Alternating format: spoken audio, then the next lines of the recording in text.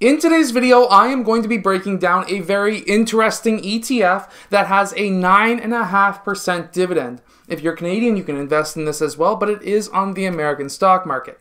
Anyways, let's get down, let's check this out, and there's actually a few reasons that this is a good investment, but also something in this ETF kind of scares me about the future. Anyways, this ETF is XYLD. It's the Global X S&P 500 covered call. Basically, the reason why you can get a 9.5% dividend is because it's a covered call, which basically means the stocks that they hold, let's say it's Apple, let's say, for example, they want to sell a covered call. Well, let's say they own 100 shares. If you don't know how a covered call works, this is basically how it works.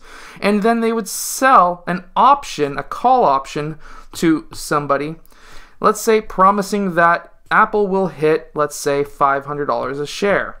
Let's say currently it's at $400 a share. They would then pay a premium to us of, let's say, $1,000. And this would be for 100 shares of Apple. If they do not go to $500 a share, we keep our shares and we keep our $1,000. It's almost like playing casino. Anyways, the average volume is currently at 230,000 shares being traded every single day of XYLD. Its expense ratio is kind of high when it comes to ETFs, however, it's in line with the average covered calls at 0.6%. But there is something that does concern me, and we'll kind of look at this on the chart. So, of course, this is 2018, 2019, 2020, 2021. We can see that it pretty much traded in line. If you were to grab some here or reinvest your dividends in these times or at these times or consistently, whatever, then you would actually be making a killing. If you were buying up here and just buying it for the dividend, you would then not be doing so well because you would just be getting the dividend. So on some of these covered calls, you have to be strategic. Right now, it's kind of in the middle of its long-term trading average. It would have been fantastic to buy it here. Your dividend would have been ridiculous. However, this is what really does concern me and something that I've mentioned before in my videos and also is now becoming more and more true. About 6 months ago, I actually said in my videos that we now are looking at covered call ETFs and seeing a massive gain in volume. And this is no different. We are currently seeing millions of shares of this ETF and many other covered call ETFs being traded every single day. And why is this important? Well, back 6 months ago, I said there's going to be a shift. And I obviously back then I didn't exactly know what was going to happen with the market, but I knew that there was going to be a shift over to dividend style investing. Basically what I do. And the shift right now is because there's going to be less money printed, which means that speculative stocks, for example, Bitcoin, tech, things like that, are not going to be the sole focus of big investors, and I'm talking about the billionaires. They're going to be really moving a lot of their cash and a lot of their money over to dividend style investing because that is what works in the long term, especially when there's less money being printed. Less speculation in the markets means that the money will be going to blue chip style stocks or higher dividend options because that's where the money would be coming from. And guess what? That is what we're seeing right now in all of the covered calls, even this one. And 6 months ago, we were seeing this starting to rise. And then it sort of kind of leveled off, and now we're starting to see the volume rise once again. What does this all mean? Well, it could mean two different things. Overall, this has only been around for a couple of years, and there's covered call ETFs that have only been around for 6 months, 2 months, 1 month, and there's also covered call ETFs that have been around for a very, very, very long time, for example, this one. And we really have not seen too much action when it comes to volume. We've seen an uptick here because, of course, there was a massive downturn in the market, and people then at that point need to find a way of making money, and dividends is a fantastic way to do so. We also seen it back here as well when there was that dip. However, with the market rising as it is, and even this ETF is rising, we are now seeing massive inflows of volume of money being invested into XYLD. This actually tells me that there's going to be a massive shift away from stocks that do not pay a dividend that are tech stocks. Stocks and companies, for example, like Apple, are going to do extremely well because they do pay a small dividend and they're still in tech, which is technically still a high growth area. However, companies like Tesla might have some issues. Stocks that have Bitcoin may have some issues.